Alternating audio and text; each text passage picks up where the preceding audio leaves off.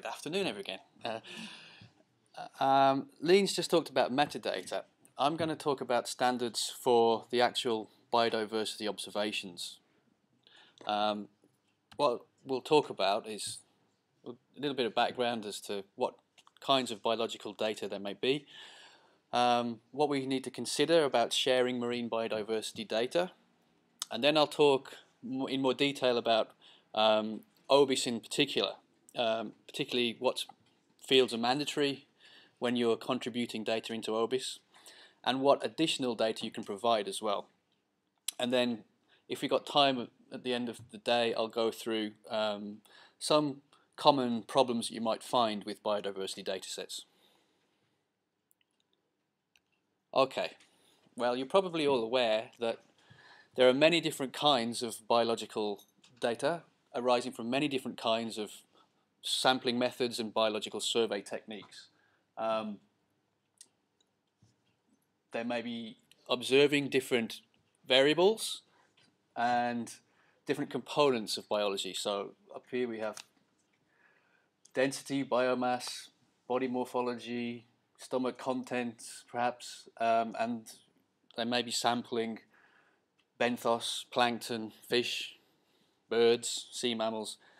Many different possibilities for the type of data that you're going to receive as a biodiversity data scientist.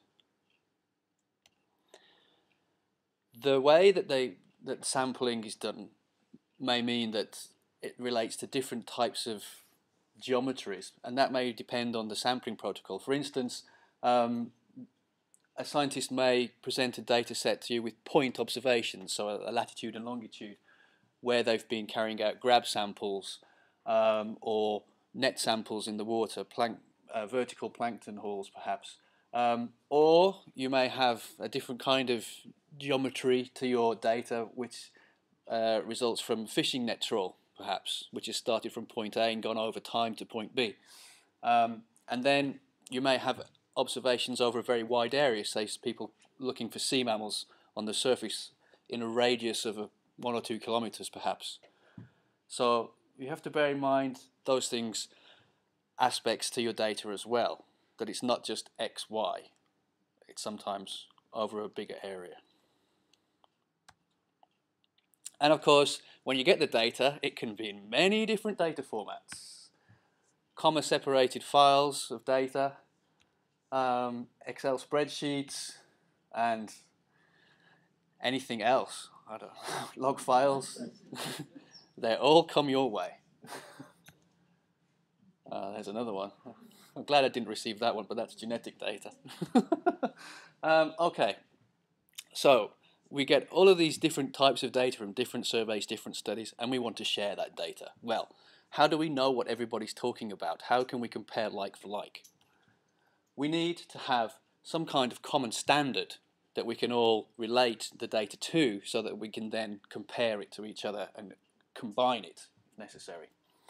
And there is a common standard for describing biodiversity data, and this standard is called the Darwin Core Standard. It's a standard of terms, so all rather like field names you might experience in a data set, but in Darwin Core they're called terms, and they also have vocabularies which refer to the values that you might actually find within a field. And there are standards for these as well. You can find out more about Darwin Core using these particular links. I'll just give you a quick look at the terms, because there are an awful lot of them in Darwin Core. If I just show you this particular page there, they have a quick reference guide to their terms.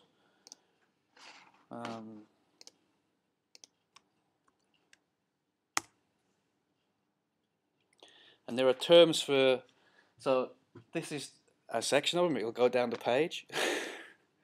All of these are terms, and there are terms for describing at a record level the institution, perhaps up here. I don't know whether you can see that. I'll go back over here. I'll put my phone. But there's terms for describing the institution, the collection, the data set that it came from. When it the occurrence of a data, who was it recorded by, things like if it was a tagged individual, you can record the tag number against it in an individual ID field. The sex, the life stage of an individual, the location of it. There's a whole bunch of terms for describing the where here. So do I understand that this would be sort of in Excel terms or Access terms, the column? Well, there could be column headings. You could, yes. When it comes to publishing data in OBIS, what you do is you map your fields of your data set to these terms. Okay, and we have a document that helps in doing that. Okay, but they are field headings, but they also have a meaning behind them. If you click on one of these terms, country, it gives a bit of a description against it. So it'll tell you what it asks for. So this one is the name of the country or administrative unit in which the location occurs from. So all of these terms have a bit more of a description behind them if you click on them, and sometimes best practices. There's a term called basis of record, which tells you, now let me just find it over here, basis of record. This one has a vocabulary suggested with it. Basis of record basically tells you the nature of the record, how it was collected. Was it a human that collected it? Was it a machine that collected it? So if it was a satellite or an acoustic fish tag, then it wasn't a human that detected that observation, it was a machine. And so you can record that in this particular field. So it was a machine observation. We have a recommended vocabulary for that in OBIS, which I'll come to in a moment. So these terms help you describe the fields in your data, and sometimes are prescriptive, or, well, not really, I wouldn't say prescriptive, but advisory, give you a suggested vocabulary for them. We have some suggested vocabularies in OBIS. I'm not going to go through too more in detail in that, just to say that this is the standard. You can find out more about it here. And it's the standard that OBIS is based on. OBIS is actually an extension of Darwin Core, we call it. And it's an extension that's specifically for marine biodiversity. So it includes one or two things that they didn't think about initially, such as depth. Okay.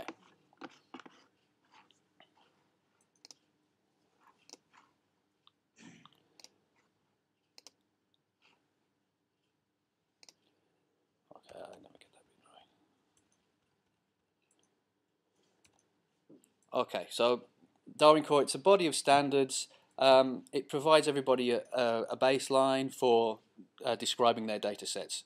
And the aim of it was to facilitate the sharing of biodiversity by minimizing the barriers to people using data and maximizing data's reusability. If everybody knows that what these things mean, then more people potentially can use that data. Okay.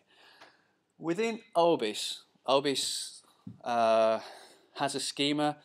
What I mean by a schema is it's a set of fields that we use to describe biodiversity data. There's a document that I'll provide that describes the current version of the OBIS schema, although it is changing constantly. We have a data task team, and we look at including more Darwin Core terms into the OBIS data that we accept, although that does take quite a lot of discussion and debate.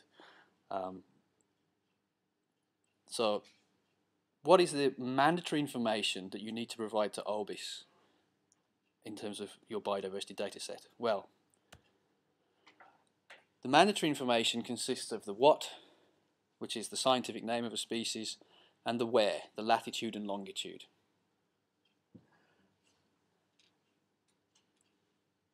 Originally, the OBIS project was, I think Ward probably touched on this in his introduction, but it was from a project called the Census of Marine Life.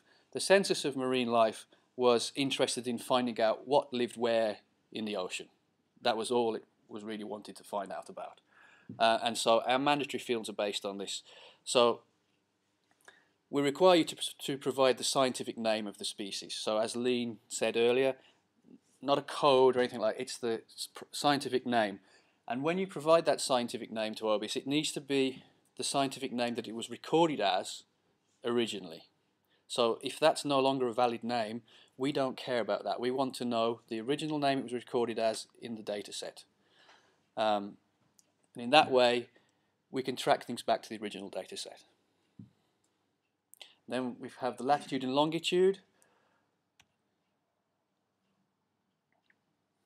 Okay, the scientific name should always be to the best possible resolution that the person that identified the taxa to.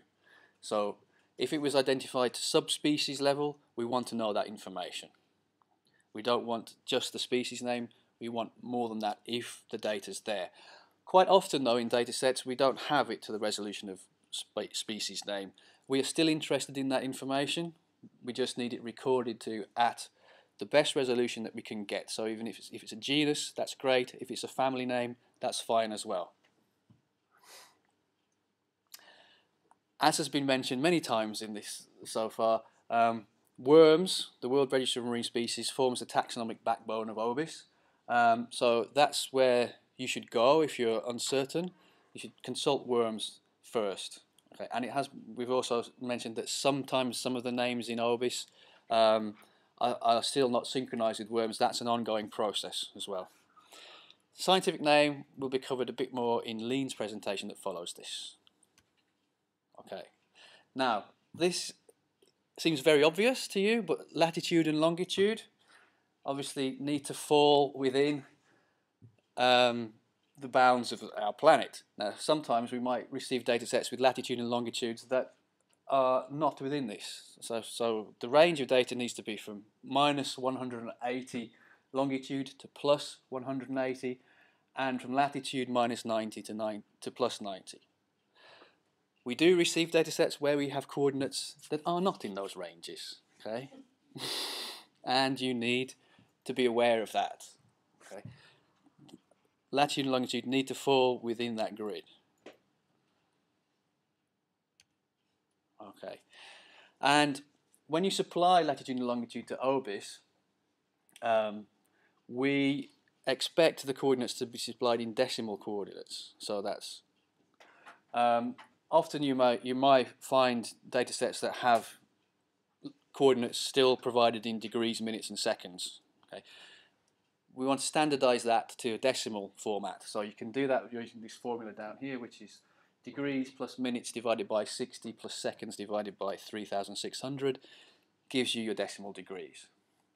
And after that conversion, all values again should be between that expected range of minus 180 plus 180 minus 90 plus 90. When you provide the data to us,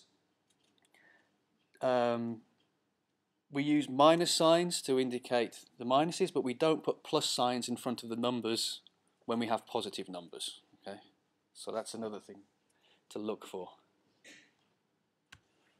Okay, so best practices for the coordinates are convert them to decimal degrees, make sure they're within the correct boundaries. The coordinate system that we use is this WGS84, so it's latitude and longitude. If you're not sure that coordinate system has been used, because some surveys may use a different coordinate system, contact the data provider and get confirmation that it is latitude and longitude. If you're still not sure, you can plot the coordinates on a map, potentially using ArcGIS, and check that they are correct, check that they're not on the land, and check for potential outliers. By that we mean if your data is clustered in an area, an outlier is one that appears way off out in the distance. That indicates a data point that might be suspect. And it's a good practice to document the coordinate system. If it's okay. So, if we have the scientific name, if we have the geographic location, they're the only essential components to OBIS. They provide the user with information on the biogeographic occurrence of a taxon. Doesn't sound like much. Okay. The only other essential information is to know about who collected that record. Okay. And we have 3 fields in the OBIS schema for that. We have institution code, collection code, and catalogue number. So the institution code is really, I don't think there's a standard necessarily for that where you can go and look up an institution code, not that I'm aware of. But it's one that identifies the institution under which the data was collected. So it can just be the entire name of the institute, if necessary. And then the collection code might identify that data set within that particular institute. So let's say you have a database on fish and a database on mollusks. Each one of those would be a separate collection code. And then the catalogue number, that's really the primary key, the identifier of a record that's in that institute's collection as well. Okay. So using all of those, we can get down to uniquely identifying every single record from an institute as well. Okay. So we've talked about the what, the where, and the who. Okay, that's more details about the institution code. Okay, a couple of examples about the institution code. Say perhaps that a researcher has collected this data and moved on to a different institute. What institute do I use as the institute code then? Well, the institution code should be the one, that of the institute that owns the data. Let's say a PhD student was working at Ghent University here in Belgium, sorry, and he's moved on to somewhere else in the world. If the data was collected while he was working at that university, then Ghent University would be the data provider. The institution code still. Okay, it doesn't transfer just because somebody has moved to a new institute. Okay, what if occasionally data sets get combined together into a larger database and then extracts taken from that? If it was combined into a larger database, we suggest that it's the name of the institution associated with a larger database that is the institution code in that case. Okay.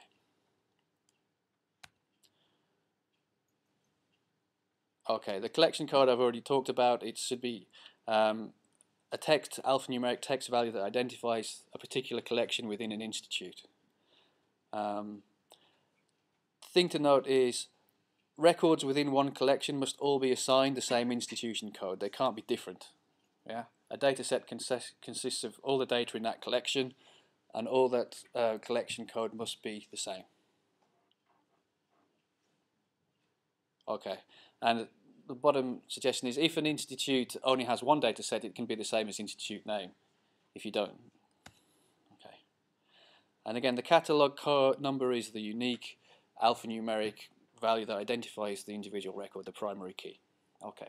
So the scientific name, latitude, longitude, and those three, catalogue number, institute code, catalogue number, and collection code, form the mandatory information for OBIS. That's only 6 fields of data. So if you have a data set with those 6 fields, you can send it to OBIS. Okay. But we're interested in more than that now. Okay. So you can the OBIS schema gives you the ability to provide a lot more information than that.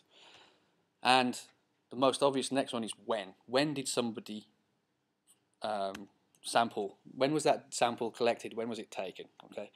So we have a number of fields in the OBIS schema for supplying date information. Some of them are a little bit more legacy now, and we're moving on to supplying all the date information in one field called event date. But I'll go through these originally. So we have the year collected. The year should be expressed as a number, but it's very important that it's expressed as a 4-digit number, not a 2-digit number. Because if you give us the number 72, we don't know whether it's this century or the last century. Where your event covers a range of values for a year, you can give us the midpoint of that range, for instance. So let's say you had between 72 and 74, we'd expect to see 73, I think, in that column. Then we've got the month of the sample observation. and the day collected. So we're splitting out the date into 3 fields, makes it very easy to understand. You can also supply the time of day and the time zone as well. So we highly recommend including your date and time information. It gives us a lot more scope to what we can do with the data. Now, those fields are a bit of how it used to be done in the past. All fields, 5 fields that you see there, we can supply in one field together. In the OB schema, that's called event date, and that uses an international standard for dates, which is ISO 8601.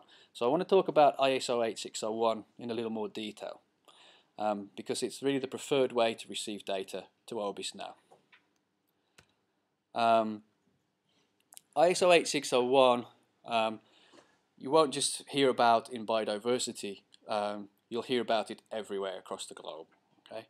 It's a ubiquitous global standard, and it provides an unambiguous way of representing date and times. The idea is to avoid any misrepresentation of the date and time information. Many different countries have different styles for writing dates and times. This is one that we can use over everything. Okay.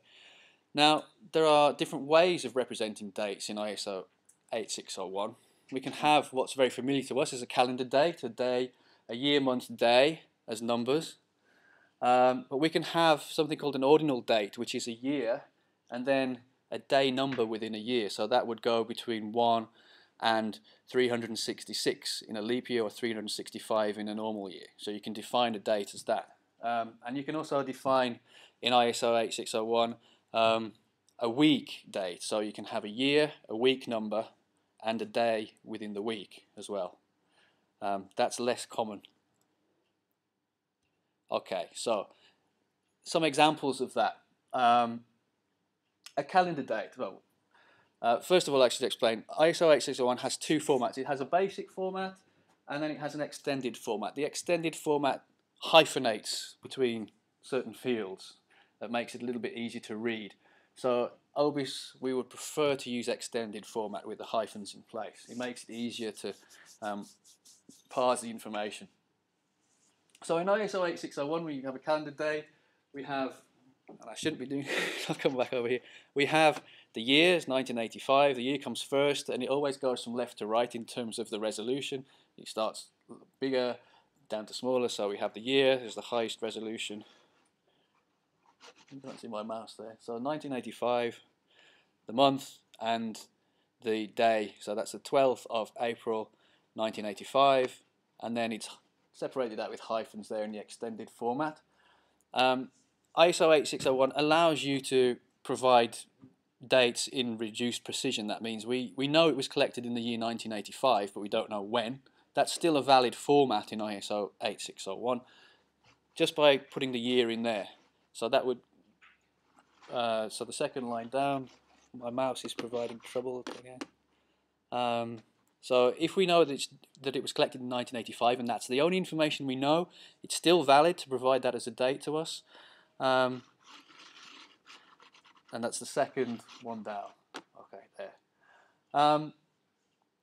When it comes to reduced precision, in that we only know the month, well, we have to provide the date in extended format then. It's not allowed in ISO 8601 to provide it as this year, month, without a hyphen, because it can lead to ambiguity in the interpretation of that. We might think that it's actually a day rather than a month. So you have to provide the hyphenated version there, the extended format, and that's why OBIS recommends using that extended format. This is an example of an ordinal date, so it's the 102nd day within the year 1985 in both formats, and a week date is denoted by the letter W within the string there, so 1985 week 15, day 5. A little bit easier to read with a hyphenated version again over here. And again, you can cater for reduced precision. If you only know it was in week 15 in 1985, that's valid. So you can't see my mouse, but I think you can see down here. That's another valid format. So ISO 8601 is pretty flexible in allowing us to define all these different ways of representing a date. It also allows us to represent time as well. So hours are on a 24-hour clock, which allows midnight to midnight. Minutes 0 to 59, seconds 0 to 60. That allows leap seconds, which is, I don't know too much about leap seconds, but for some people it's very important. So you can also provide times as decimal fractions of an hour, minute or second, and it allows you to represent times in local time or in UTC time. Some examples of that. So an ISO 8601 date. The basic format in local time would be, so that's 50 seconds, 20 minutes, 23 hours, 11, 20 and 50 seconds PM. That's how you represent it there. The extended format for times uses the colons between the different parts of the date. You can represent the date as a decimal fraction. So that's 50.5 seconds. It's valid to have a comma or a point, a decimal point there. And then if you represent dates in universal timecode, that's denoted by a Z at the end of the string of text. If you want to denote a local time offset, so that the time, it would be the time offset from UTC, and that's represented by either a plus or a minus in the string below, and then the time zone offset at the bottom there. Okay.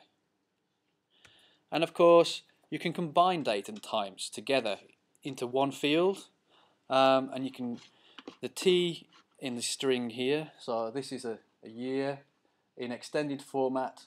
The T in the middle just denotes the start of the time part of that string. And you can do that for calendar dates, ordinal dates and week dates, as you can show there. So an extended format UTC date time, which is ideally what we'd like to see, is the year 2014, the month March, date 16, with the T below it down here, and then the hours, hours colon minutes comma seconds with the Z at the end to denote UTC time. So that's how a full date and timestamp in UTC time would be represented. Ursula. If I whatever reason, got a complete, or I've got hours and minutes, but I haven't got it for argument's sake a day. What do I do if I want to use it in its complete? If you have two event dates. I know it's in March 2014. Yeah. And they've given me the time, but they haven't actually given me the day, like 16th of March. So they haven't given you the day. Yeah. Hypothetical question. Possible. Sorry. So yeah, I got confused as to what parts they'd given you and what they hadn't. Yeah, they haven't given me the 16th for the 16th of March. Yeah. There. Okay, so it would be valid to just represent it as 2014-03. You'd have to provide the dash because you only have it to the month resolution. But then you could omit the 16 for the hours, and as long as if you've got a time portion as well, did you say? Yeah. You put the T in there and then put whatever you've got for the time in as well. That's valid to do that. So I just leave out the dash 16. Yeah, leave out the dash 16 essentially. Yeah. Okay. Okay. Now, not every observation you'll have has an exact single point in time associated with it. Some of them, sampling occurred over a period between 2 points in time. Now that's easy to represent in ISO 8601 as well. It's simply, the character to do that is provide both parts, so the start time and the end time, just separated by a slash, // Simple as that. And you can also provide a duration in ISO 8601, although we don't really encourage that in OBIS. We prefer to use this start and end time, but a duration, just so that you're aware of it, if you ever see one of these things, is the representation of a duration begins with this letter P. So you can provide this example is 2 years, P2Y, so the 2Y is 2 years, 10M, 10 months, 15 days, and then the duration of the time, it still has the T in there. So the time is here, and then 10H for 10 hours, 30 minutes, 20 seconds. That's how you represent a duration in ISO 8601. So, and it can also do that for weeks as well. P6W is a duration of 6 weeks.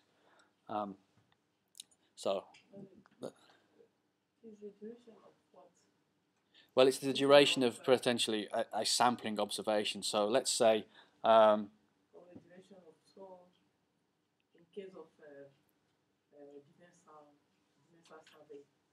yeah, it depends upon the survey. So I'm trying to think of a long duration sampling type of thing. Yeah, potentially. It's not biological, but let's say.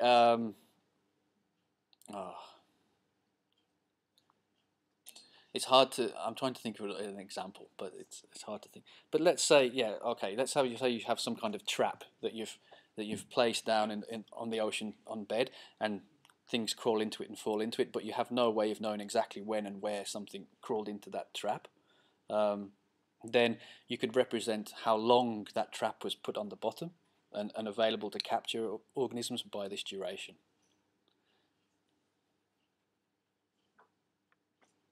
Yeah. Okay. Equally, you could just you could represent that time period in this way. So by say just giving us the start date and time potentially that the trap was activated and then it was closed. It's just two ways of representing the same sort of information. We prefer this way, even though it's more characters and long-winded. It's the same type of data that you're representing. Okay. So, even though it's not mandatory in the OB schema, we highly recommend that you provide date information. By giving us date, it makes an observation possible to include in temporal time-based analysis. And the more information we know, the better resolution. There are more possibilities to include that record in detailed analysis. So, if you receive a data set where you don't have date information, or it's not documented, please contact the data originator to see if that information is available, because it's increasingly important. In terms of the data that we accept, there's no restrictions on the minimum or maximum values for the date in Orbis. However, there are sensible bounds to that. We wouldn't expect to receive date information in the future, for instance, and we wouldn't expect to receive date information beyond, let's say, the medieval period, so beyond 1300. I think the earliest observation we've currently got in Orbis is about 1750, something like that. But there is initiatives to analyse historical records, and we wouldn't expect anything earlier than medieval period, though. Okay. Okay. So best practices are confirm that the year values are 4-digit integers. We don't want any ambiguity in that. Use ISO 8601 and determine the maximum and minimum dates for your data set, and cross-check that with the metadata as well that you provided with. Okay.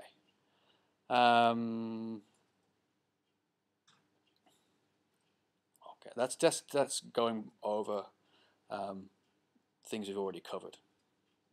Okay. Okay, so we've got the what, the scientific name, the where, the latitude and longitude, the who, the institution code, collection code, etc. And now we've got the when. All of that information gives us the ability to describe the presence of a taxon at a certain place on the globe, who observed it, and at what point in time it was observed. So now we're doing pretty well. Okay, but there's more we can ask. Okay, how many did you see? That's the next thing. So the ORBI schema can capture the how manys in a number of different fields. We have the ability to capture, well, first of all, the ability to capture the amount that you observed. So if you're out at sea, you've taken a sample, how many things did you observe or see? We have a field called observed individual count here, which is the total number of taxa that were caught or observed. There's another field, confusingly and very similarly named, called individual count, and this is effectively to use to record. Let's say you brought some of that sample back to your laboratory or your museum.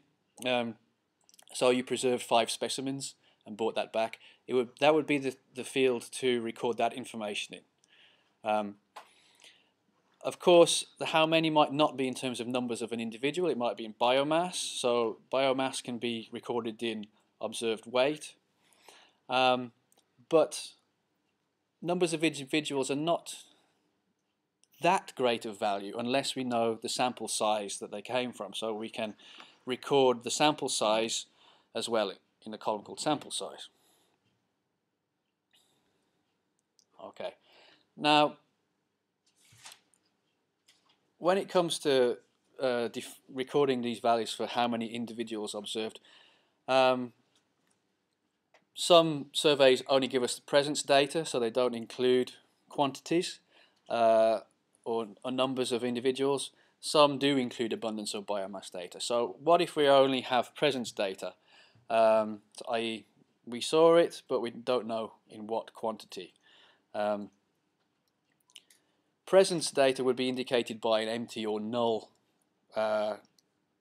value in the observed individual count field. Okay, but you may have records where you do have values for that. So in a data set where you've got both, you would include a null value in the observed individual count field. Beware, scientists have different ways of documenting that it was just present. Okay, so they can actually put a number in there. But it means that nothing was present. So you may see values such as -1 or -99. That means we didn't see it, or we didn't count the number of individuals. You should check with your data provider if you see strange values like this to determine is it representing a presence or something else. Those types of values we need to be replaced by an empty field, a null field, before it's submitted to ORBIS. Another caveat of this is absence. So if somebody went out into the field and was looking for something and they definitely didn't find it, they want to record that absence, that would be indicated by a 0 value in that observed individual count field. But the actual abundance counts of a taxon are to be filled in as positive numbers in the observed individual count field. As discussed, so we have observed individual count and individual count. The individual count field should only be filled in if it concerns any specimens that were collected and transferred back to the laboratory to serve as reference in collections.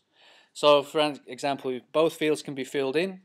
Let's say you counted 165 individuals in the field and 5 were preserved. You could do it that way. We wouldn't expect to see the individual count greater than the observed individual count. That would be a check you could do. And again, just a reminder, if you record this observed individual count, we really do need an indication of the sample size.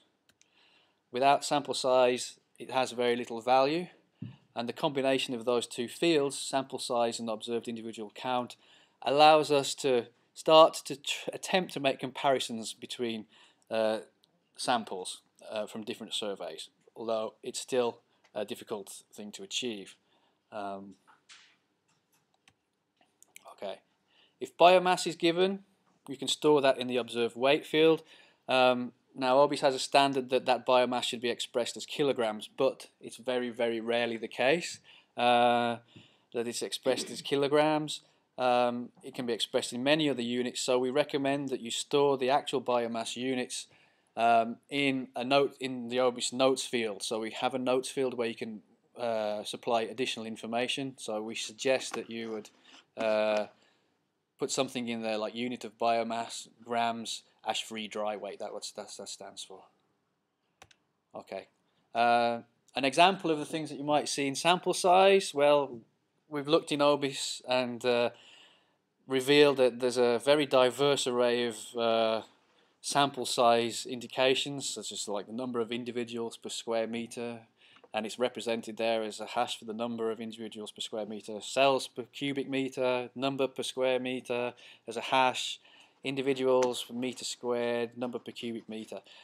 We still need to record this, but the interpretation of that and the standardization of that is something that the data task team needs to work on, because it's still very difficult to compare between samples because you're comparing against different volumes, different metrics. In an attempt to standardize to some degree though, we recommend that the units that you use to describe your sample size in use the International System of Units, and the SI units, to express measurement. So that can be consulted more. There's a good page on Wikipedia for the International System of Units. According to the ISI, International System of Units, the correct spelling for things like meter is meter and not meter, so the English, not the American style. And they have specifications for how you describe surface area and volume measurements. So the style is meter with a superscript 2 for squared and superscript 3 for cubic meter. Liter, interestingly, is not part of the International System of Units. The unit there would be 1 cubic decimeter, here, dm cubed. However, it's often used, and we suggest keeping it and spelling it in the American style. So it seems like our data testing still has a way to go, but that's our suggestion. And we don't really want to see the hash signs for number of as in number of individuals. Please just use the abbreviation individual. So there are some. This is moving along in an attempt to standardize how we describe sampling effort. Question regarding sessile species, because the way we record them is percentage cover of a yes. measured area. That's not in there. No, it's not in there. Yeah, you put it in the notes and say your sample size was this area and the percentage cover was this much. But in theory, you could convert that into a surface area volume if you know both those metrics. 50% of an area, you could convert that to a unit. Yeah. Okay. Okay. Additional fields on the what. So, and this is actually on the how. The basis of record, we have to help us specify how an observation was made, and we also have additional fields to describe the where. Which is called coordinate precision, and I'll just go onto them. The how. So the basis of record field describes what information the record is based on, and I talked about Darwin Core having vocabularies before. We have a suggested vocabulary for this field, which describes basically how the record was collected. So our vocabulary says O for an observation, so this is like a human visual observation of a species. So it's a scientist going into the field and sampling. S is for a specimen in a collection or museum. So that's kind of a special case that we know that we have a specimen in a collection or museum. OBIS is still interested in those records of occurrence of a species. People use OBIS to look up where they can find specimens. L is a collected living organism, so that's like not necessarily in the field, but it's something that's been collected and it's still alive. So it's been planted in an arboretum or a museum garden or something like that, but it's not where it was found originally. Yeah. P is for a photograph. G is a bit unusual. It's for a germplasm or seed. So if somebody collected seeds, we could record that. And D is derived from literature. So we may not, the observation may not have been made now, but it's been documented in the historic literature, and we can record that basis of record in that way. Okay. So most of the records in OBIS are associated with O, S, and L, which is observation, specimen in a museum, or a collected living organism. The other ones are not that relevant. They're usually primarily by botanists and found in other collections like GBIF. So again, a best practice suggestion here, if you're going to supply this information, is to reformat the record information to the codes that we have in OBIS. If you're not sure of how the records were collected, please contact the data provider and ask them. And those values need to be completed in uppercase. Okay. So more information about the what now. So the mandatory information about the what is the scientific name. But there are additional fields in the OBIS schema that you can use to help us out, and they are the kingdom, phylum, class, order, family, genus fields. So these are text-based fields. We highly recommend supplying the kingdom at least that the organisms come from. And this can be quite important because we may have unknown species. So there's a species, say here we have a species, Chondrocanthus. It's an unknown species, but it turns out that that Chondrocanthus occurs in the plant kingdom and in the animal kingdom. Okay, so if you provide us with the kingdom, we'll know which one of those you're talking about. Another example would be Alcyonium. If this is an unknown species, well, if you provide the phylum, we know that Alcyonium is a synonym of what's now accepted as Tethya. But there are other phyla with the same thing, Alcyonium in it, the phylum Cnidaria. So the more information you can give us about these, it helps us to reduce the ambiguity as to the name and helps us to narrow it down to what it really is. Okay. Here's another one. So the scientific name Albion. Okay, it's actually a parasitic crustacean, but it also is a name of a sponge as well, which is now accepted as Lophon. So giving us is that the class, Crustacea or Porifera, we would know which one you meant. Okay, so that's important. Also, we have a field for the scientific name author. I guess the most famous one of those is Linnaeus, perhaps. But the scientific name author can also be valuable information to help us narrow down the name. So,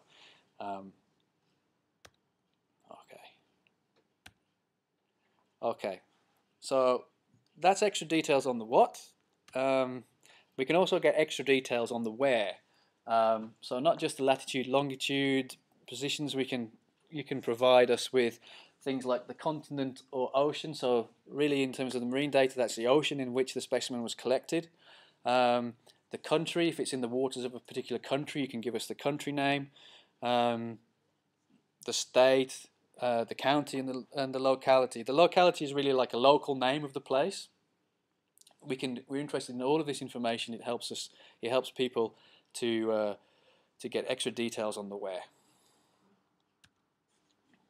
Okay, and it can also help us to confirm the latitude and longitude positions that you give us as well. So if there's some reason those have been changed or transposed around, perhaps, then it helps us to identify those types of problems. Okay. Again, more information on the what. We can record the gender of the organism, and this is another area where we have a suggested vocabulary, which is a list of values. So gender doesn't necessarily mean male and female in the marine world. There's lots of in-betweens. So of course we've got male and female, but we've got hermaphrodite. We don't know. We couldn't determine. Indeterminate. We really don't know because we didn't examine it. And then something that's somewhere in the middle, transitional, used for sequential hermaphrodites. There's taxa that change from male to female over time. And then some can be both. Okay, both male and female. Okay, so it's an interesting one. Yeah. So that's suggested vocabulary for gender, and again, they're all uppercase values.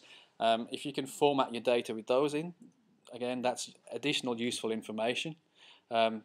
Sex ratios in populations can be quite interesting to analyze as well. Okay, the where.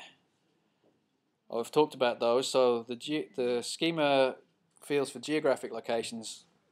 We've got latitude and longitude to mandatory, continent, ocean, country, state, province, county, locality. One I haven't touched on is coordinate precision. What we represent coordinate precision is if we're not sure, say a sample was taken in a transect, for instance, we can represent that transect by its midpoint, and we can then describe the the length of the transect as the coordinate precision. So if we're representing all the organisms on our transect as one point, but they may have been found anywhere along that transect perhaps, and we're not sure of the exact place, we can say that it was the midpoint of the transect, but we need to know then what the precision of that measurement is. So we supply the distance in meters of basically a certain area, so the edge of where you would say it was sampled from. Okay, so that's what the coordinate precision means. Okay. Other things to note about geographic locations. There are some places you can go for recommended names of oceans. One of those is the NASA Global Change Master Directory, but more recently it's the Marine Regions Org that is hosted at VLIS. GCMD is available there. The problem with GCMD is it doesn't give you a nice way of actually looking at the areas that the names represent. If you go to Marine Regions Org, which is the VLIS Marine Gazetteer, you can find lists of geographic names of places, and you can also see them on a map as well. So it's a bit more user friendly, perhaps, to use the Marine Regions Org site. So we would recommend that you use a name from one of those two registers of names. You can also find things like the EEZ names on the Marine Regions site, and it's those EEZs and EEZ names form the base of the layers actually in OBIS as well. Okay. The coordinate precision explained again. Okay. So it's a coordinate precision, an estimate of how tightly the locality was specified in the latitude and long, and just to reiterate, it expresses a distance in meters that corresponds to a radius around your latitude and longitude point. So it gives you a kind of circular area. If you don't know what the coordinate precision is, and it can't be estimated or it's not applicable, just include it as a null field for those values where you don't know. Okay. Now, again, the where. So we've talked about latitude and longitude but things occur at different depths in the ocean as well. So we have to be able to provide depth, and that can be stored in 3 fields. We've got minimum depth, maximum depth, and depth range. Let's say we're sampling and we're just sampling from a single depth point. You would provide the depth as the same value in both the minimum and maximum depth field. We need those both filled in. Okay. If it's a depth range between 2 depths, then you need to fill in the minimum and maximum depth fields, obviously with the values of the range. Minimum being the shallower, maximum being the deeper. We record depth as positive numbers below the sea surface. So depth isn't like 10 meters isn't minus 10, 10 meters is 10.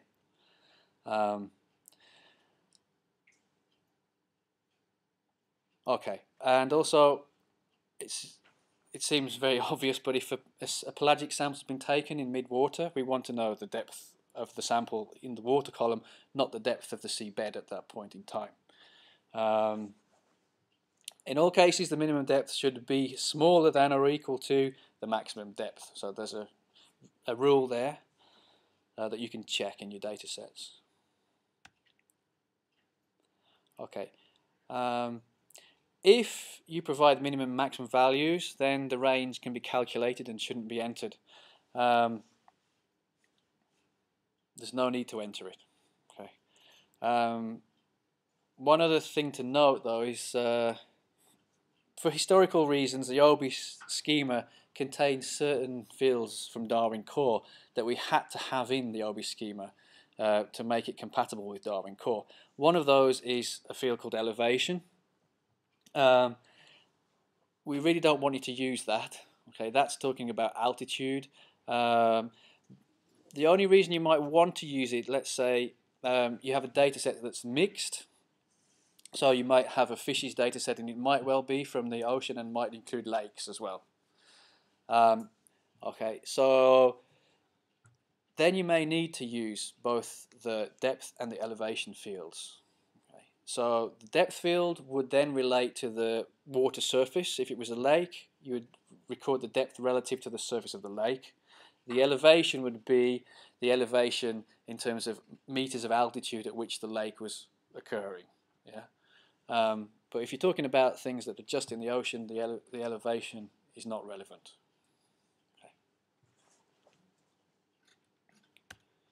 Okay, so for depth, their best practice suggestions are that it has to be expressed in the unit meters, and it's a positive value where the sample is collected beneath the water surface. If it's a single point depth observation, you put the depth in the same minimum depth and maximum depth fields. If it's collected between two depths, the minimum and maximum are obviously the shallower and deeper depth respectively. That's pretty straightforward. Yeah? For us, for example, as we are looking at the museum, we have a lack of information regarding to some kind of fish species, because we don't know at what time they were collected. Yeah. So we have some kind of few information about that collection. We can, for example, here, I think that most of the case we don't have the depth. Yeah. Because there is a species that have been collected for the last 20 or 50 years. Yeah, yeah. So we don't know who collected them, where they collect, and in which condition they collect that species. Yes. How we can put that information in all this? Well, it's still, as long as you've got the 6 valid fields, so as long as you've got a scientific name, a latitude and a longitude, and you can provide details of that institution code, collection code, and I can't remember, I keep forgetting the 6th one, but those three additional fields that tell us who collected the data, then it's still a valid data set for OBIS. We don't, depth and time are not mandatory. Yeah, we just, at a minimum with that information, we can map out the biogeographic extent of a taxa. Latitude and longitude, the institution, and the time. If we don't have the time, it's not a problem. It's not a problem. No, it's still valuable information.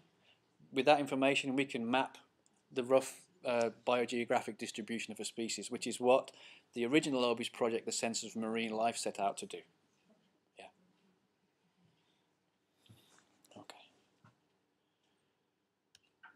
Okay. This is just to say that we do have a free text field in the OBIS schema, which is a notes field. Within that notes field, you can supply additional information about a particular record that helps anybody interpreting that record. It's just a free text field. Okay, so some examples of what may have come in that field. Coordinates come, this is just a note, I don't understand what it means. So coordinates come from Weimar, and approximate coordinates of the exact sampling location isn't known. So it's just to say for that record, the coordinates are approximate.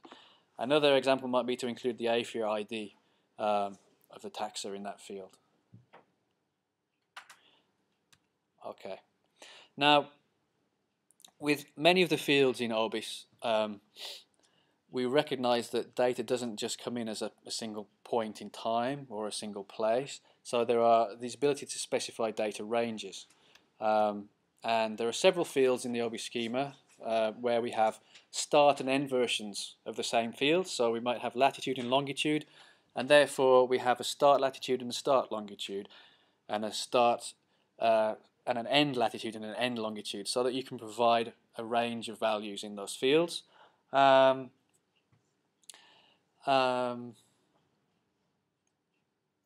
So we felt that it was important as an OBIS body to be able to specify a range for a location or a time. For example, a trawl might have taken over a line transect, and it's better expressed as a start and end latitude rather than a single point with a coordinate precision. Similarly, old specimens that might exist may only be labelled with the dates of a cruise and not the actual date that they're taken on. So we want to know that the sample was taken sometime within the span of that cruise. So for those type of reasons, we include these start and end fields in the OBIS schema. But to be compliant with the Darwin core, we also had to include the original single field as well. Okay. Okay, so let's give a couple of examples of expressing our position in the OBIS schema. So in case one, if we have all latitude and longitudes as our point locations, then it's very easy. We just fill the coordinates in the latitude and longitude fields. In case two here, we have a start latitude and an end latitude given. Well, they have to be filled in the respective start latitude and end latitude, start longitude, end longitude fields. So that's 4 fields rather than 2. Then it has to be decided what you put into the latitude and longitude fields, because remember, those latitude and longitude fields are mandatory fields in the OBIS schema. So actually you have to provide 6 fields there, not 4. Okay.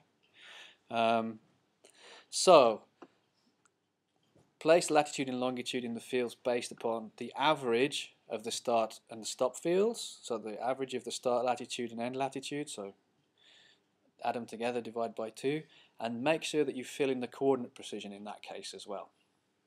Okay. The second option, it says, is to populate the fields using just the start or end position. I would prefer the first option, is to calculate the average of the 2 positions and fill in a coordinate precision value. Okay. Case 3, some samples are point locations and some were taken over a distance. Well, you can use the same method described before, so fill in the point locations as latitude and longitudes, and the ones that were taken over distance in the same data set, you would have to fill in those start, end fields and the latitude and longitude field as well. Okay. There are also, in the OBIS schema, just to make things more complex, but they're not mandatory, there are start and end coordinate precision fields as well. So you can specify roughly where the transect started and roughly where it ended if you're not sure. Okay. Okay. An example of that, let's say we have a 1 kilometer trawl recorded and they were using the GPS to document their start and end positions, and the measurement error is about 10 meters. But let's say that they went round in a circle, so the start and end position is about the same. How are we going to express that? Well, we will document the start and end coordinate precision as being 10, because 10 meters is what the GPS is recording it as. And then the coordinate precision is slightly different. It would be the center point of the whole sampling area where the trawl was taken. So it would be the the midpoint, the center point, and then you'd have to express, if it was a 1 kilometer circular transect, the coordinate precision would be 500 meters, because that's the radius from the center point of that transect. So it gets complicated. You're not going there, so you're not measuring the center point. No, but that's how you have to explain the area that it was taken from. Okay, so how are we doing for time? 15 minutes at the end of the day? Okay, a few things that, as data managers, some of these things will be blatantly obvious. You've probably come across some of them, but a few common problems with data sets. Okay, common problems with metadata. Well, the biggest one of that is it doesn't exist at all. Okay, and it does happen, none has been created. So it's important that you do provide metadata for the reasons Lena's already said. In OBIS, we have a number of mandatory metadata fields. We need a data title. We need an abstract, just like you'd find in a data paper, short description of the data set. A citation. So we want your data sets to be cited correctly. So the owners and the data providers get the correct acknowledgement for providing that data. So it's very important that you provide us with a citation that you'd like. Otherwise, you're missing out on the credit you deserve for providing that data. Usage. Where's Ward? Ward, have you covered this yet, or are we going to talk about this later, about usage?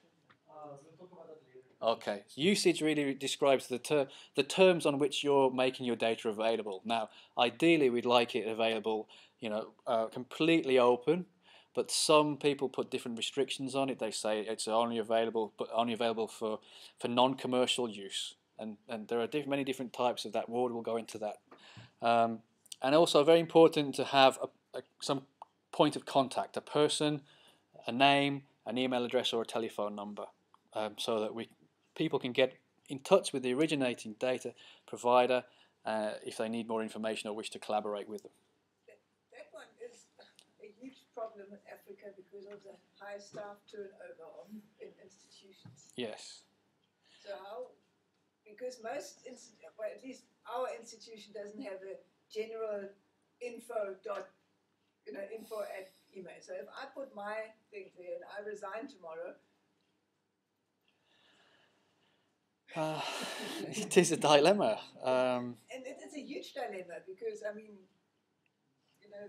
of course, if somewhere you probably have the institution information there. Yeah.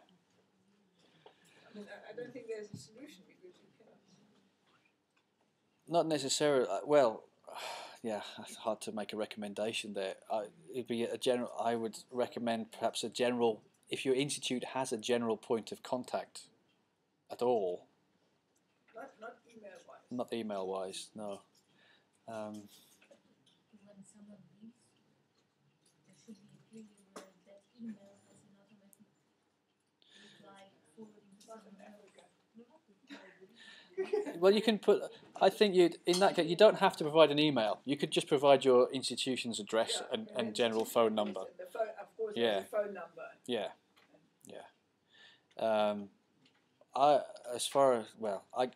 I've got the idea that institutes these days are providing permanent email addresses to their students so that they carry them with them for life.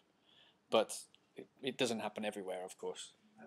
We were just 3 weeks without Yeah. email, and everything got deleted. So that's the reality in many institutions. Or it's potentially you could set up a Gmail account or something like that. It stays with you. But to be safe, I would something more like the institute's address and the telephone number. But even telephone numbers change. Yeah. Or link to Ocean Expert at Europe. Yeah. Record up to date on Ocean Expert. Yeah. Yeah, but even there, I just got a request from Mika of all the emails that bounced from how the people left about 6 years ago. They were still on, because, if I ever resign, I'll probably forget. Yeah. And they go to different fields, they go to mining and then. Yeah. well, It's a, the idea is to have something at least. So I you, mean, if the institute name is in, I think then yeah, it's, you know. because you probably still contact an institute and they would have a record of you working there and might be able to say, oh yes, they moved on to this place or that place. Yeah, but it's at least it gives you a starting point to track that person down. If you have nothing in there, then you've got no way of knowing where to start. It's also a bit of your own responsibility that you contact the OBIS or whatever that is serving your data to update it whenever you leave or whenever you retire. Or we don't live forever. Eh? I mean, That's still got to be addressed. That problem, yeah. Okay. Just some point of contact or some way that allows somebody to get in touch with the data provider or at least get on the route to doing so is very beneficial. Lean's already talked about giving examples of titles and abstracts perhaps that are too generic. It's important to make sure that your metadata is descriptive and quite detailed. Okay, problems with occurrence data. Missing mandatory fields is the biggest problem. Without those 6 mandatory fields, we cannot take your data and load it into OBIS. Okay, so you must look for no latitude and or longitude. Okay, because sometimes you may be provided with one or the other, but we can't make a coordinate out of just one. We need both. No scientific name and nothing in the institution code, collection code, or catalogue number. The catalogue number is something many institutions will not be able to submit, so then others maybe can. Well, I would suggest then you generate your own for that data set. If it's just in an Excel spreadsheet, just provide the row number in the Excel spreadsheet. It's just a unique identifier. Oh, Lean's got something to say about that.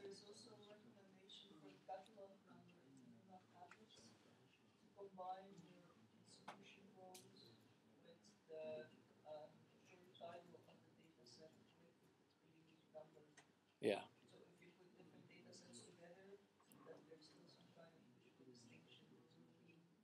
Okay. Is that catalog number per data entry or per data set? Entry. So it's per single observation record. It's an ID for that record. Well, the whole Darwin core was designed for museum collections. The GBIF started up with museum collections.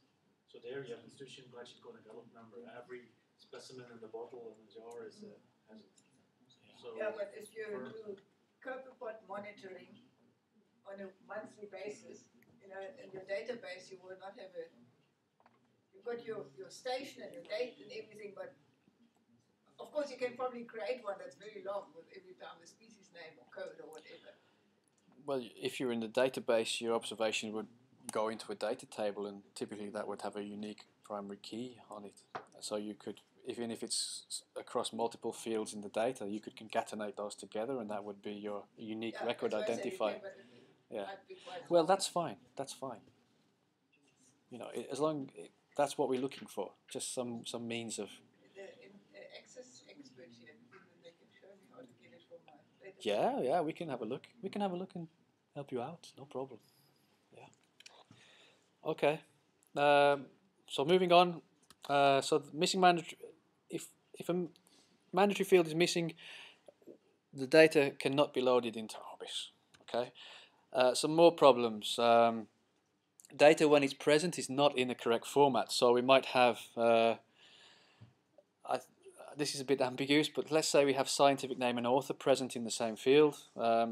In the OBIS schema, you've got the ability to split those two things out. It would be better if you split those two things out. I still need to check whether that's still whether you can have it valid in Darwin Core, but in the OBIS schema, it's better to split those things out. Other things would not be considered a correct format if a longitude contains like the word east or the letter E, for instance, or the same for west or north south. Okay, we don't want that in there. We want it to be a minus a minus or plus integer between 180 plus minus 180 plus 180, you know the rest. But things like having east and west in there, that's not valid, okay? Dates are not provided in an ISO 8601 format, okay? So this is not an ISO 8601 format, okay? The month here is French for February, and a French abbreviation for February. That's not valid. This one is not valid either, because the year here is 04, okay? It's not a 4-digit number. We have no idea what century that relates to, okay? So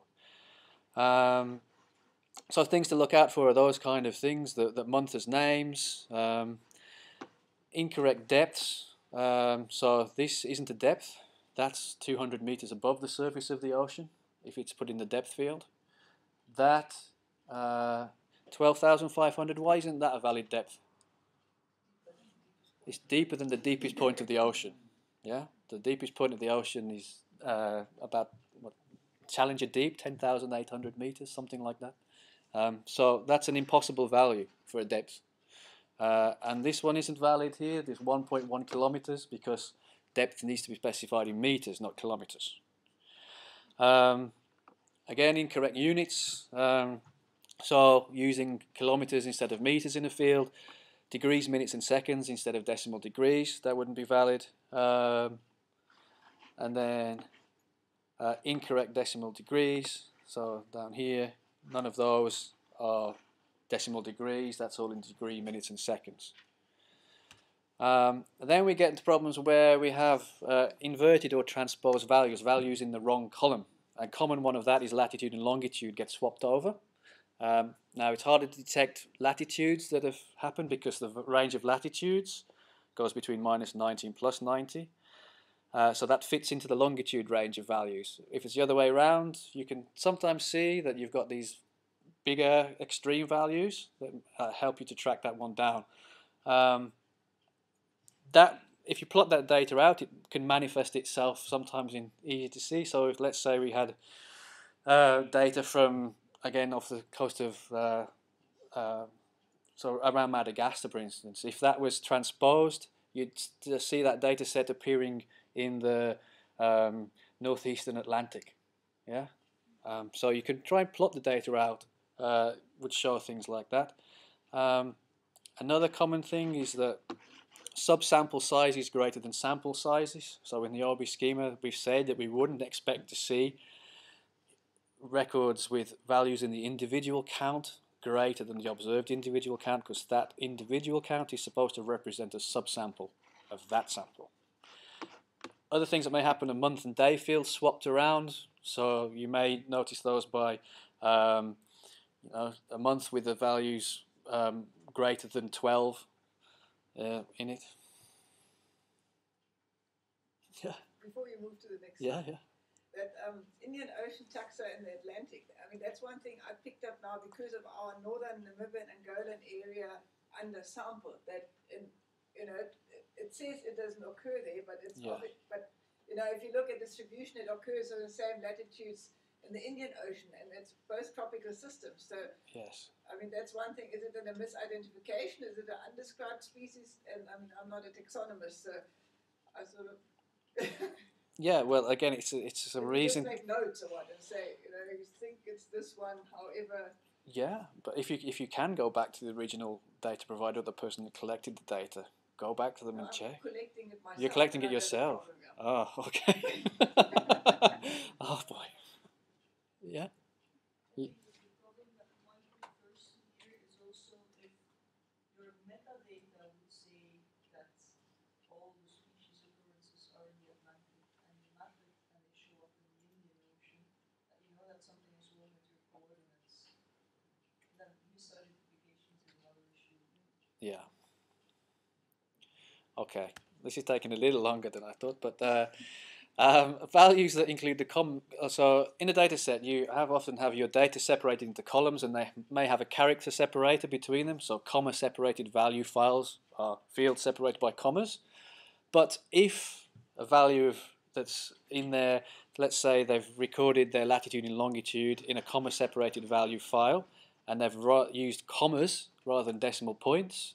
When you process that file, that's going to throw out your columns by an extra step because you have an additional comma in there. So it's just something to be aware of.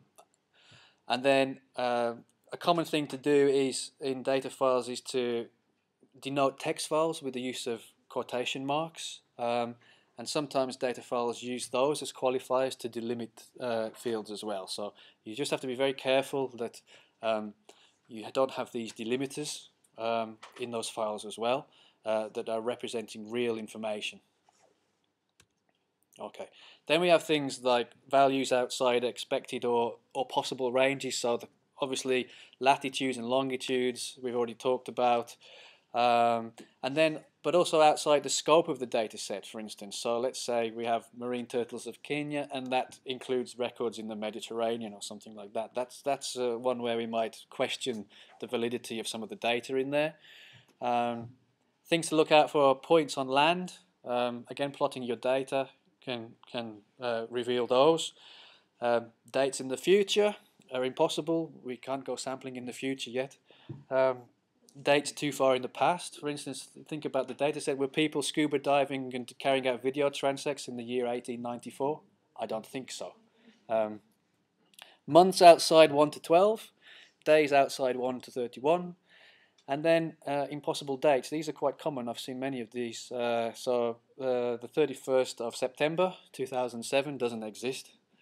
Okay, September only goes to 30th, and the 29th of the 2nd, 2001, that's a leap year, but it wasn't a leap year.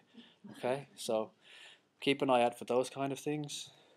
And a nasty one is character encoding issues. So data gets passed between different files and read by different applications.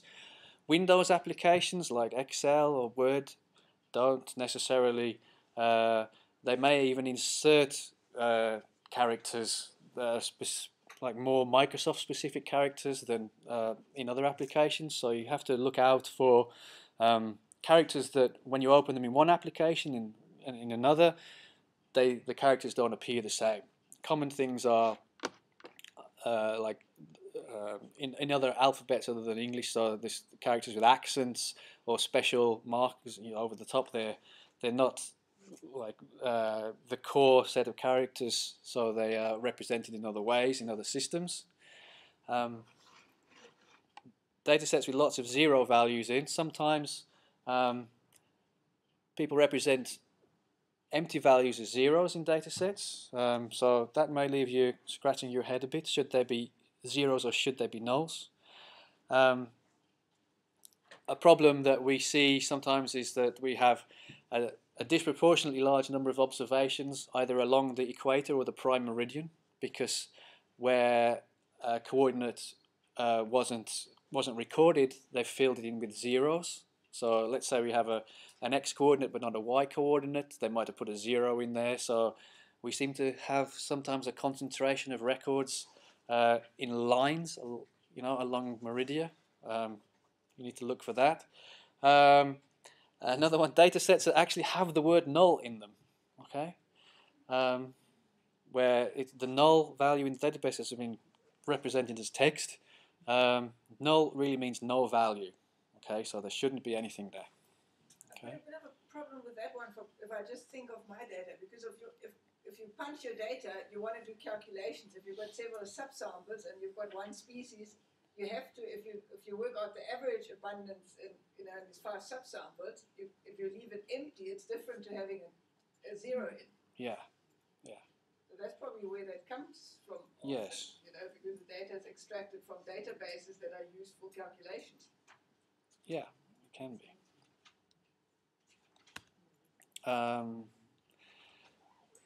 Okay, values. Next one is values containing a data type that's not expected. So you get text in where you expect numeric columns or date columns. So the example, as I've showed before, is months and names and not numbers, and they present in different languages. And then again, numbers in text columns. So data can be extracted from a database, and it can, rather than looking up a text-based value in a lookup table, it can provide you just with the ID of the record that's there. So well, I've had data sets where supplied where we were expecting text in these these ocean names or water body names, and it was just a number. We didn't know what that was. And then finally, I guess one of the things not everybody knows about Darwin Core and ORB schema. So the columns that you get in your data set may be named quite differently to anything you might see in ORB schema or Darwin Core. Everybody's got a different way of naming their columns in their data set. So it's important to understand what the column is if there's any ambiguity there. So again, talking with the data originator is essential in those circumstances. Okay. Thank you for listening, everybody. Any questions?